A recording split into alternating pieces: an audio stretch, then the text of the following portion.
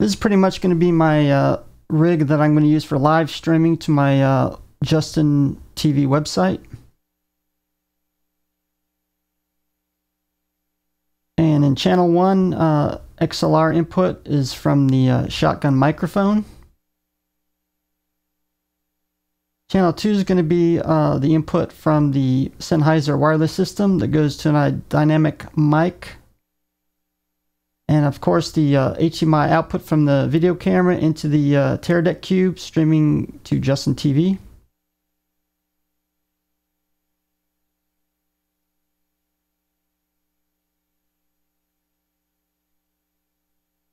Also going to be utilizing a extended battery from the Teradek company that supplies power to the camcorder and to the Teradek Cube through a 3.5 barrel connection.